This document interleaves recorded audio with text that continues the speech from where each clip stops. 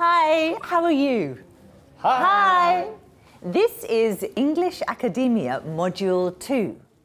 This time we will learn some tips on presenting our research progress at a lab meeting. ゼミでの研究発表か。この前ゼミで自分の研究発表したんだけどうまくいかなかったんですよね。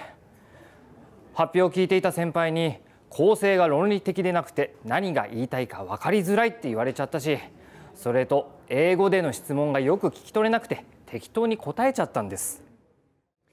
Sorry to hear that. Let's work together to make it better for next time.